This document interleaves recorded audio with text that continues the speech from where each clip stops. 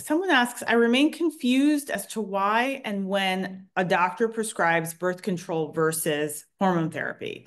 I can't seem to get an answer that addresses all the side effects, benefits, and risks in direct comparison. Are some symptoms made worse from the birth control pill? Got it. That is actually a really great question. Mhm.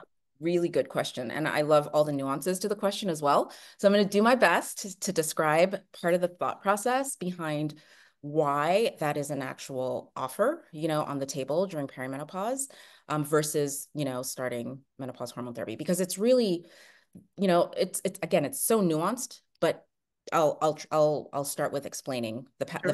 pathophysiology. So Great. perimenopause is when you have these wild, okay, so we have estrogen going up and coming down day 14, it peaks, and then progesterone starts to go up after. So, but during perimenopause, we have these wild fluctuations, right, in your hormones. And so the reason why the birth control pill can be offered is because those wild fluctuations um, are what cause some of the symptoms we have, and they also can cause menstrual irregularities, right? So where we start noticing that, oh my gosh, either I'm bleeding for, 21 days, I had an anovulatory cycle, so I'm bleeding, for, several days, or I I may, notice that, my periods are really, really heavy during this time. So what the birth control pill offers, number one, there is still a chance that you can get pregnant during this time. So it Yeah. offers contraception. It offers a stabilization, right? Because it ends up shutting down your ovaries and you just get a steady state of hormone.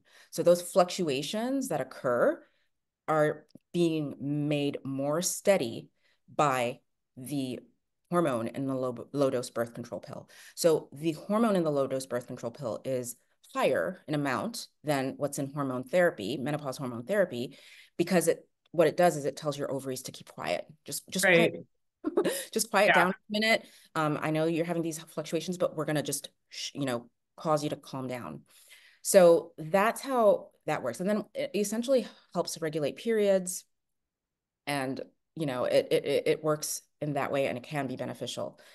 Hormone therapy during this time really is purely to help with the symptoms that you're experiencing. So let's say, again, you're having these wild fluctuations, but you are having all the symptoms that are associated with hot flashes, night sweats, mood swings, or you're not even having, the hot flashes and night sweats, you're just having mood symptoms. So adding estradiol to help with the symptom is that's all it's going to do, is going to help with the symptom. It's going to add some estrogen, some progesterone to help, so that when you have the lows and the fluctuations, right, the lows are covered by an amount of hormone.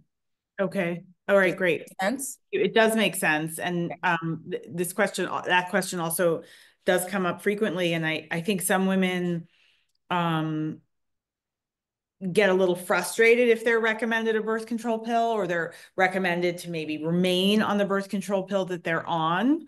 I was one of those women who was told, you can just stay on the pill and kind of ride this out. And I thought, well, I don't want to keep on the pill and not, for whatever cockamamie reasons I had. But I became increasingly symptomatic and ended up, enjoying the benefits of MHT Mhm. after many years, though. It took a long time. I thought I was sort of muscling through and doing okay, but I wasn't hot flashing for many years. And once that started, it was no longer reasonable to go without.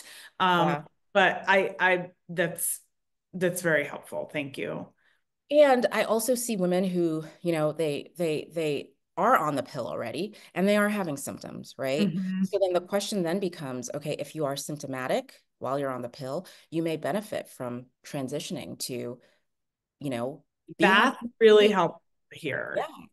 yeah. So you can be on birth control pill, begin symptoms of perimenopause that the birth control pill is not addressing.